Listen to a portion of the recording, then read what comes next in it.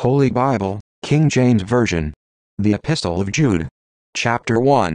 Jude, the servant of Jesus Christ, and brother of James, to them that are sanctified by God the Father, and preserved in Jesus Christ, and called, mercy unto you, and peace, and love, be multiplied. Beloved, when I gave all diligence to write unto you of the common salvation, it was needful for me to write unto you, and exhort you that ye should earnestly contend for the faith which was once delivered unto the saints. For there are certain men crept in unawares, who were before of old ordained to this condemnation, ungodly men, turning the grace of our God into lasciviousness, and denying the only Lord God, and our Lord Jesus Christ. I will therefore put you in remembrance, though ye once knew this, how that the Lord, having saved the people out of the land of Egypt, afterward destroyed them that believed not, and the angels which kept not their first estate, but left their own habitation, he hath reserved in everlasting chains under darkness unto the judgment of the great day, even as Sodom and Gomorrah, and the cities about them in like manner, giving themselves over to fornication, and going after strange flesh, are set forth for an example, suffering the vengeance of eternal fire. Likewise also these filthy dreamers defile the flesh, despise dominion, and speak evil of dignities. Yet Michael the archangel, when contending with the devil he disputed about the body of Moses, durst not bring against him a railing accusation, but said, The Lord rebuke thee.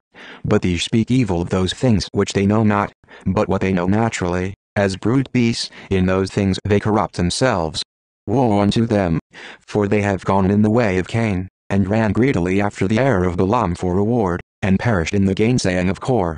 These are spots in your feasts of charity, when they feast with you, feeding themselves without fear, clouds there without water, carried about of winds, trees whose fruit withereth, without fruit, twice dead, plucked up by the roots, raging waves of the sea, foaming out their own shame, wandering stars, to whom is reserved the blackness of darkness forever. And Enoch also, the seventh from Adam, prophesied of these, saying, Behold, the Lord cometh with 10,000s of his saints, to execute judgment upon all, and to convince all that are ungodly among them of all their ungodly deeds which they have ungodly committed, and of all their hard speeches which ungodly sinners have spoken against him.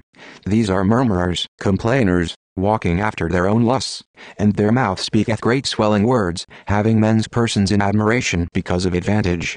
But, beloved, remember ye the words which were spoken before of the apostles of our Lord Jesus Christ, how that they told you there should be mockers in the last time, who should walk after their own ungodly lusts. These be they who separate themselves, sensual, having not the Spirit. But ye, beloved, building up yourselves on your most holy faith, praying in the Holy Ghost, keep yourselves in the love of God, looking for the mercy of our Lord Jesus Christ unto eternal life. And of some have compassion, making a difference, and others save with fear, pulling them out of the fire, hating even the garment spotted by the flesh. Now unto him that is able to keep you from falling, and to present you faultless before the presence of his glory with exceeding joy, to the only wise God our Savior, be glory and majesty, dominion and power, both now and ever. Amen.